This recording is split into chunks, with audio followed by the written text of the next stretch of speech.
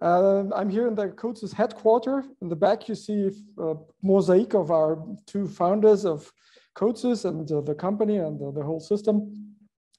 Yes, and I'm happy that I'm with you. And I'm not alone. Of course, I'm alone somehow, but I have some equipment with me. And therefore, in order to show you, I will switch the camera perspective. So I have something prepared so I can really have a live demonstration for you further on. But let's at first step start with the presentation I've prepared. So I need to share my screen. This is the title of my presentation. The idea is how can the cloud, how can Industry 4.0 can help you with software engineering, can help you with automation engineering. This is my topic, and I hope this will be interesting for you and the audience. At first step, I want to give an introduction. What does the term cloud make you think of? There are different possibilities. Perhaps you think of music and video platforms. So Netflix, Spotify, all these platforms are very often used, and many people think on such platforms. But maybe you think that you have uploaded your latest holiday photos to your family albums.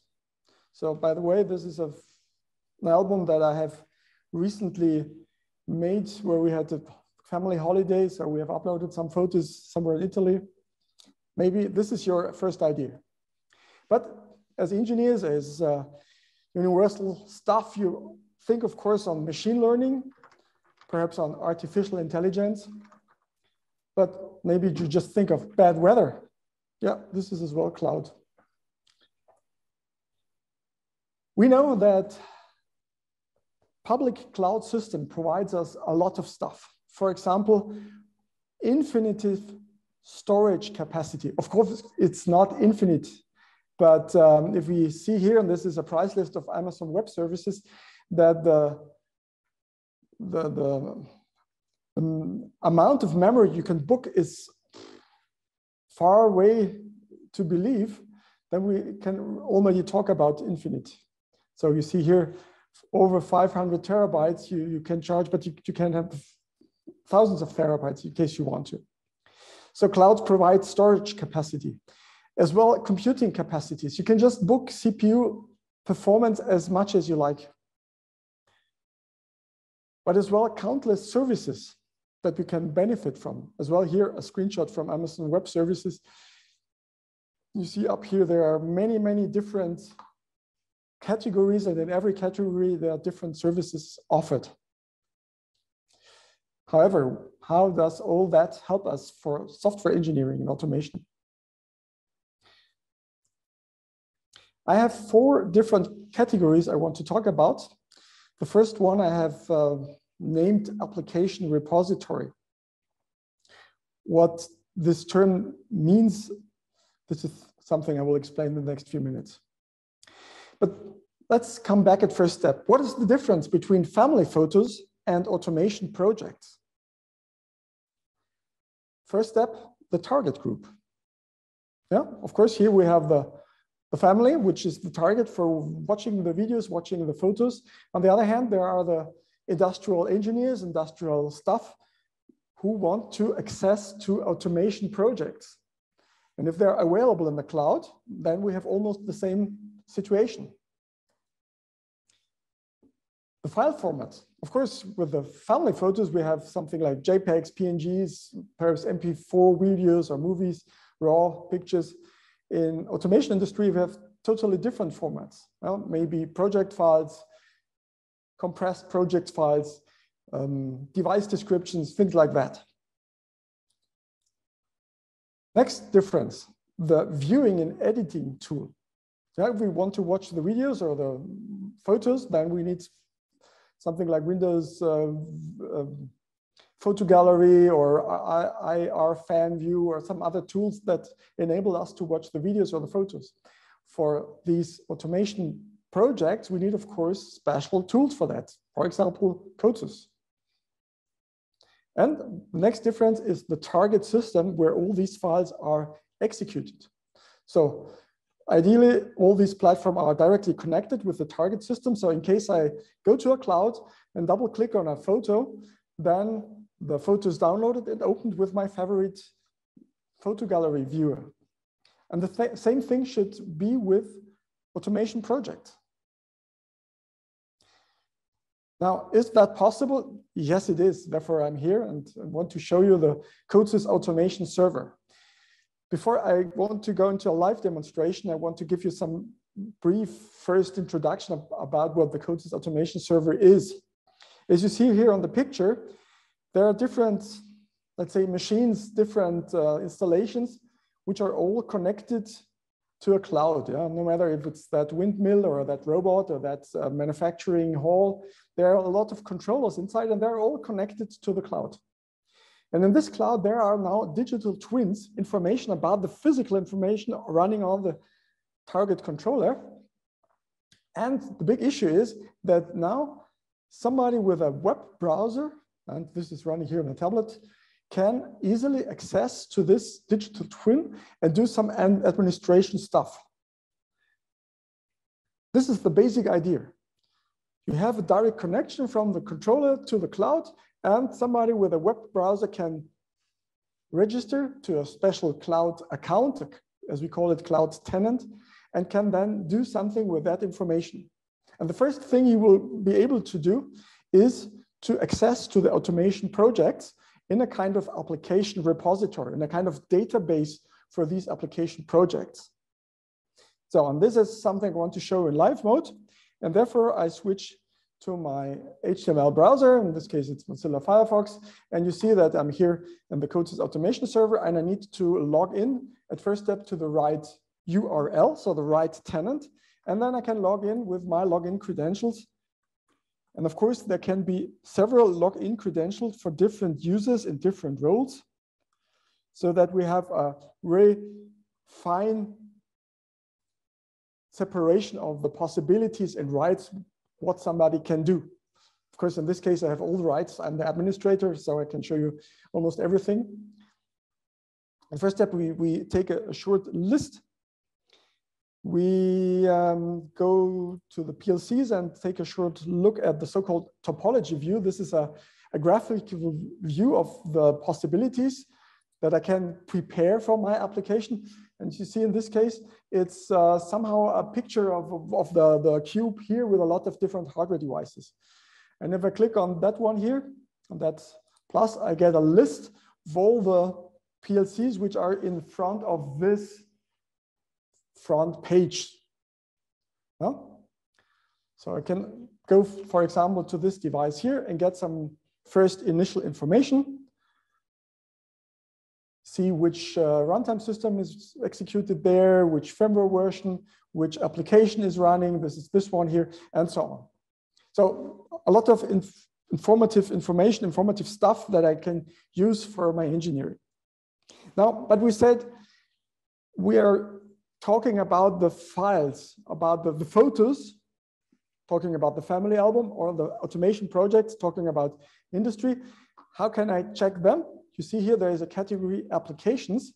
And if I click on that, and I have applications which I have uploaded to my server. So let's take the first one here, because this is the one I have worked with, and I have prepared it, of course, for this live demonstration. You can see that there is an application name in here, and there are as well different versions of this application. So I could check a special version, but let's just take this one here. And what can I do with it? There are different possibilities. Perhaps we just click on it to see some of these possibilities. For example, I get the first idea when this version of that project was recently uploaded. So you see here that it was done by me yesterday. But if I choose another one, then you see that there are maybe older versions as well available here. This is already more than a year old. Now let's switch back to the latest version. Then I can go to a second register deployment, and I can see whether this application is already running somewhere in my installation here.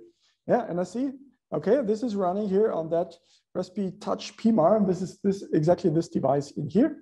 And then there may be some parameters which I could use in order to check what is possible. Let's go back to the list before. Oops. If I click around with the mouse, then it's just because the zoom window is annoying me sometimes, so I have to move it backward and forward. There's another thing I can do. I can go to this button here. Of course, there are some other possibilities. For example, I could give some permission rights or even delete the project. I won't do that right now. But this button here is the interesting one. I can open this project now with CODESYS. Of course, not in the cloud so far, but on my local computer. So if I do so, the project is downloaded. My local installation of CODESYS on my computer here is started. And this project will be downloaded and can then be accessed and edited directly in here.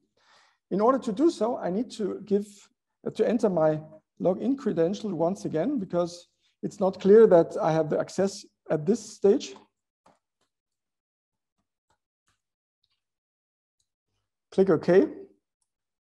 And then I see the whole list of different applications once again, of different versions once again. As I said, I take the latest one here. I open that. Of course, I had it already opened before, therefore this message came along, but nevertheless, we want to really work from the scratch. I don't want to override things.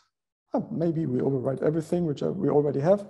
So just to take the original version directly from the cloud platform. By the way, the cloud platform is not hosted here. It's hosted on a distributed server. We are working in this case with Amazon Web Services.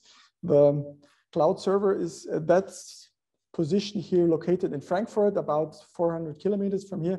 So therefore, this download speed is of course limited due to the internet speed I have here on my computer and the overall limits of my connection. You see down here that there are some information displayed of this download. This is of course much slower than compared to the opening of a project directly from my file system.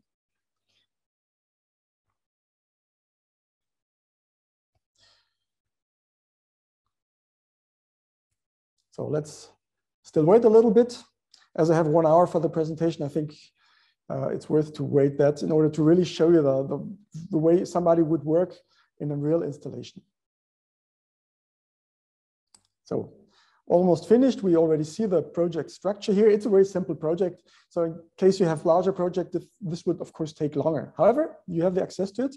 And I say that I want to work exactly with this version. This is something new in CODESYS, that in case there were some packages missing, you could install them, but I don't need them. So maybe we close all these editors just to concentrate on the project. As I said, it's just a very simple project. However, there's a visualization inside, and this explains the download times, because all the visualizations need, of course, to be downloaded too. I have here a generator of a graph, and this is exactly what you see in here, that display perhaps a little bit small. Perhaps, yeah, I will be later showing you how this works in general. And there's one variable here, x enabled. We can show it in here in the visualization. So there's that graph, that generator output displayed in here. And there's one variable, x enable, and this one could switch off that generator. And we want to use it right now in the visualization and exactly on that panel here. So therefore, I go to my visualization and add rotary switch. Let's put it here, and let's connect it to this variable I just showed. So it's this x enable out of the PU sign. Okay, perhaps I save my project, and then I can now synchronize this project back to the cloud. So as if I had uploaded my photos back to my family photo album. So I'll give a commit message, for example, switcher edit.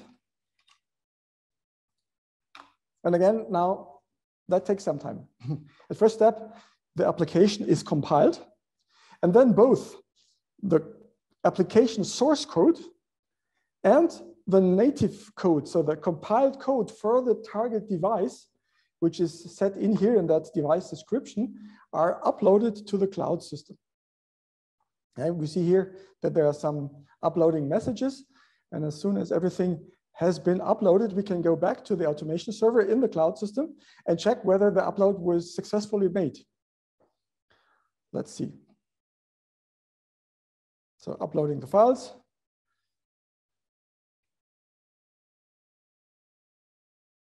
Okay. It seems that we are ready now. Let's go back and perhaps we refresh the view of it. Here we are. You see that there is a new blue box showing us that there's an update available, and it's exactly that update switcher enabled that we have just uploaded. And I will go back to that detailed view of the application that we see that it's exactly the time I've uploaded it. So you see that here in Germany, it's 3:20 p.m., so not the morning like in your location. Okay. So we can see that we can work with automation projects as we did with our family photos. I have all the possibilities. I have a connection to my IDE, to my integrated development environment. Of course, I could have changed as well the PLC code. I did not do that because it's easier to view something. Now, the next step would be, of course, to bring this changed application to the target device. How can we do that? As we already said, we go to the deployment and we select that device here. And by the way, we could have selected several of them, as these are all, let's say, similar hardware devices. They're all Raspberry Pis because it's a very, let's say, common and cheap platform. Therefore, we are using it very, very often for tests or for demonstrations like that. And I could now select further of these devices to get the same application. I won't do that right now, but just to show you, it's just a few clicks. And then I can say apply changes. Then I have to confirm this one. And you will immediately see that now the visualization has disappeared because there was a message sent to the controller via that cloud server in Frankfurt that this application is now stopped, and there's a new application downloaded in here. Again, this one will take some seconds, a minute perhaps, and then we should have the updated application running here. We will immediately see it by the rotary switcher then that we have added into the visualization. Okay, here we are. We already see that the sign here was appearing, that the download was progressing, and here we are. We can see that everything is working. Now we see here that there is that graph drawn. And if I switch here, then there is no more output of that code generator, of that triangle. So, and switch it on again to show that this is really live working. Yeah, to be honest, it's not good to see, but in a minute I will show you a better view of it. But before I do so, I go back to the presentation. So we have seen that there is an application repository of which I can immediately benefit from that cloud platform where the devices are connected to. Now there's another point I will show you in a live mode, remote debugging. What does that mean? If I have a remote access to an automation device, I have now different possibilities. I can, for example, use the remote access for supervision. And this is exactly what I said. I can now see that visualization, which is running in a completely different network than my computer, directly on my computer here. So I go back to my automation server, to the device, to this one here. And there's a small button called Web Visualizations. There's one web visualization available. If I click on it, there is a special browser view opened. And now I receive the same visualization, which is running in here. So now just to prove, I can now switch it here, for example, from a triangle mode to a rectangle mode. And we immediately see that this triangle turned to a rectangle view. We see that in both systems. And I can as well use the switcher in here. You see that it's switching and it stopped to toggle the state of that output of the generator. And there's even a better possibility, or even another possibility. I can do the same thing as well, not only on my computer here, but as well on a tablet computer, which I have already prepared, of course. So you can see that. Perhaps I come a little bit closer to the camera. So let's do the same thing. Unfortunately, I lost my login credentials. No problem. Takes me a second to log in again.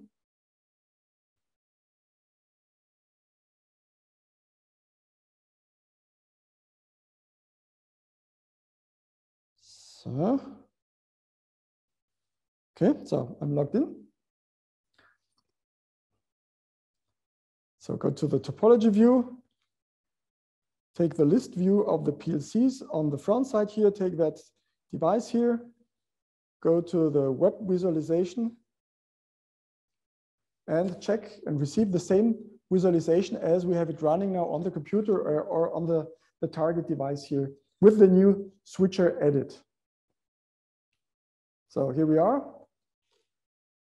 And if I switch on the switcher, then we have again this switching and changing of the states of that generator output. Oops. So this is already a very, very powerful possibility to check and to, let's say, debug somehow the application. You can provide special pages on your controller, which are, for example, for diagnostic information.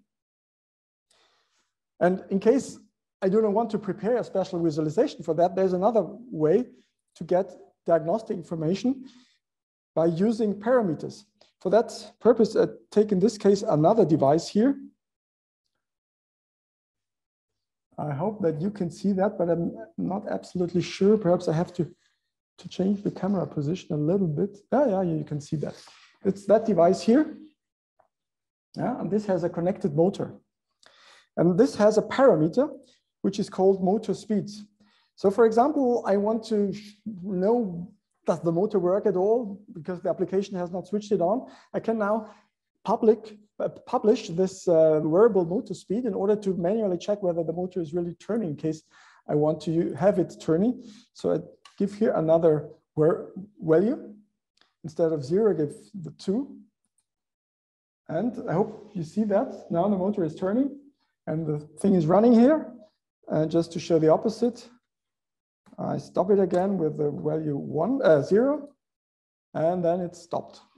So these features already offer me a really good access to the application. And now the idea is, I'm not in the same network here. I'm working in different networks. So if I was now somewhere in my holiday, I could do the same check just with an internet connection of my tablet computer to the cloud, and from the cloud to the controller in here. I can check these values. As I said, of course, the limiting factor here is the internet speed. However, it works and it can be really done. I have done it here as well already with my smartphone. Of course, the display is not that huge. However, it works in the same way.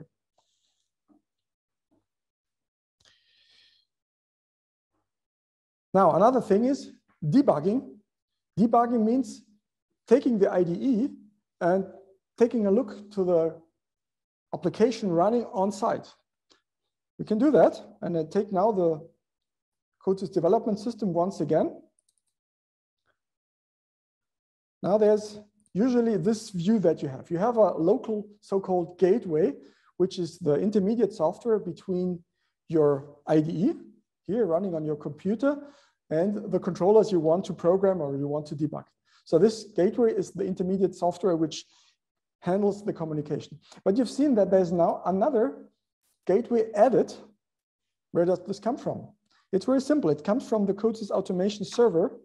If we go back, we can here have these gateways, and I can now register a gateway to that server. This is done by a special service in here.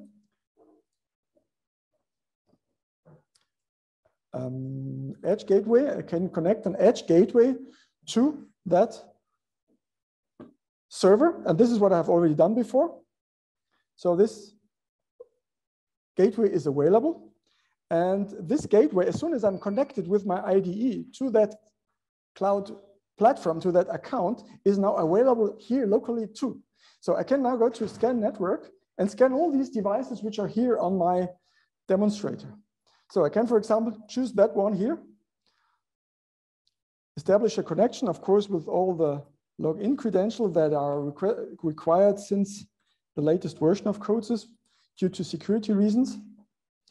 And I can now immediately log in.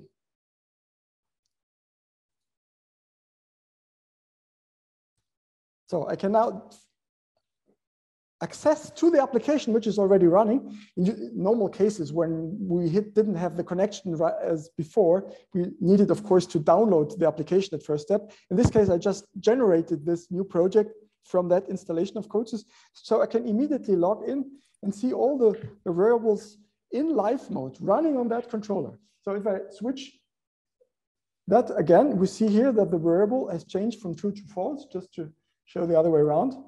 Yeah, and I can, of course, do that manually in here too. So do real debugging. And again, if I'm sitting here in Kempten and I have an internet access to the cloud server and you have on your side entered some of your controllers on a tenant which I have access to, then I can access to them from Germany to Colombia. No problem. And this is, of course, a real big benefit of the cloud platform. Now, how was this done in the past? CODESYS has already the possibility to build up remote connections. Yeah? Instead of entering here and scanning here for a network or entering here a local gateway that I knew, I could as well enter an IP address for a gateway, a remote gateway. This is already possible, or just enter here an IP address. However, there's a big problem doing so. There might be some nice animals in between, not animals, but somebody in the middle could hack that communication and do some things that I do not want him to do. So man of the middle attack is the security term for that, the threat for that. So therefore, this is not a good idea anymore. 10 years ago, we didn't care about that, but today life has changed, world has changed. So how was this done so far with security in mind? So no direct connection anymore, but using some software in between, some VPN tunnels, some firewalls. And of course, this makes all the work very complicated. How can a cloud help me to have this direct access? We have seen that it works. Is that secure? Yes. If there's a secure communication established, then it is secure. And this is exactly what we do here. And how does this look like? It looks like this. I'm here on my computer and I have an encrypted communication to the cloud platform. So there is no possibility to hack this communication because it's end-to-end encrypted. No way. And from the cloud to my local controller network, there's as well an end-to-end encryption. And there's another security, let's say, gate. There's here this edge gateway, which is in front of it. This can run, of course, on the same device as a controller, but typically it's running on an abstracted device, which abstracts my controller network from the internet, so that nobody can directly access to a controller, only through that gateway. And this gateway has the end-to-end encryption again, so there is no possibility to really enter that. This is a secured platform which we have, which we realize by means of TLS encryption with X509 certificates, which are the same certificates that we use for online banking, for example. And in order to be sure that this is really no static check that we do, we have regular audits in order to see if in case there are things changed or new threats. So this communication is regularly audited, and we have just recently received the past signal, so everything is okay and it's really secure. You can rely on it. So again, I want to show you that live now. I have already done that. You see that I could just log in and I have the communication, all the possibilities as I sat directly next to the controller. In this case, I do so, but the communication is handled via the cloud. And I could do the same thing from at home, from somewhere on a business trip in a hotel or on a holiday. Could check in case there's something not working properly, whether there's something to do. And then I could work here or work here. Quite handy. Good. Now I leave my live part, taking a look on my watch in order not to speak too long. There are now two more points where I cannot show you something in a live mode because these are not yet implemented, but it's a little bit an outlook what will be possible in the future. For example, in the cloud, there may be add-on tools to improve quality. Before I start, one question: how do you use tools today, or which tools do you use? For example, do you already work with source code management using, for example, Subversion or Git? Or do you use add-on tool for static code analysis, for checking the code, whether there are several rules obeyed or not? Or do you check the runtime on the controller? You can already do that today. There are available add-on tools for the development interface, so for the CODESYS installation, which I have, of course, installed. Perhaps I show you something. For example, let's go static analysis. We can go to settings and see the rules. And you see there's a whole and huge list of rules that I could check. And if I do so, I won't do that right now because it's not the topic of the presentation today. If I run the static analysis, this would take, depending on the project, some seconds or some minutes until the check results are displayed. So this is done at the moment locally on my computer. But why not use these tools in the cloud? For example, source code management via Subversion Git in a cloud platform. We have seen that with the application repository. Remember that one here. We have, of course, a kind of, let's say, version control management, but on the complete project level, not on the object level inside a project. We cannot change different objects inside. But this is possible, and this will be in the future possible with Git. You can, of course, do that right now with a Git client somewhere in a remote installation or even in a GitHub. Static code analysis. Yeah, you could then, for example, use a project directly from the cloud repository. So directly from here. In the future, there might be some buttons to run static analysis or check the rules for the static analysis, which means that there is no computing capacity of your local computer used, but only of the cloud platform. And as we said before, in case you have huge projects, you can access to infinite CPU performance in order to speed that process up. The big benefit is that you need no rent, no installation, no maintenance of the tool. Of course, there will be a pay-per-use business model for it. So if you say, I only use that twice a year, then you only have to pay twice a year for it. The same thing is concerning the storage computing capacity. Yeah? So we don't need the capacity on our own workstations. We reduce the effort for installation, maintenance. And the big issue is that everybody who has access to that cloud account, to that tenant, can immediately access to these add-on tools. So there is no installation on different computers of the local workers necessary. So this is something that we're working on, and I have no, let's say, no time schedule so far for it, but in the future, we will offer these services as well in the cloud. And last but not least, we could as well talk about development environment in the cloud. Why should we use that in the cloud? And I don't know how you use Microsoft Office. So far, I personally am using a local installation on my computer, but it's probably next year that we will switch from the local installations to the cloud installations, MS Office 365, where the application is running in the cloud, and I just need to up and download my files, which doesn't take that long usually. So it's the same way for the development environment. So this is something that will be available soon. Of course, we know that some of the competitors in the market already work in that direction, but of course not with that amount of features that CODESYS offers.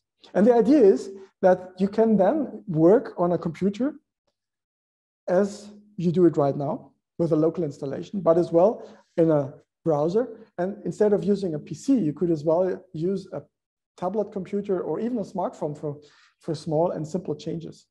But of course, only if you want to do so. This is an internal picture somehow. And yeah, I want to tell you a little bit how our vision is. How do we want to switch from a well-established and full functional development system running on a desktop version to a cloud version? There's of course a kind of roadmap necessary. So today, the only thing is CODESYS desktop version with full functionality with classical technologies. But in the future, we want to have a branch off with reduced but growing functionality, so that in the future, there will be two different possibilities. One possibility running in an app, and the other one running in the cloud in an HTML browser. So the browser can be used for the operation. What are the steps in between? Yeah, we need intermediate versions. And the idea is that each of them can be used in real life for a specific group of users. Of course, when we are here, this will not compete to the functionality we have right now on the standard CODESYS desktop version.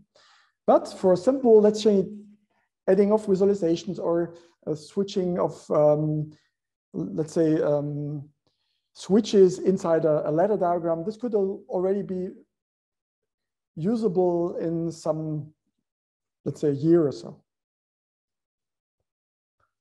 The idea is that both the concept and the formats remain compatible so that users can change from these three implementations of the CODESYS development system at any time.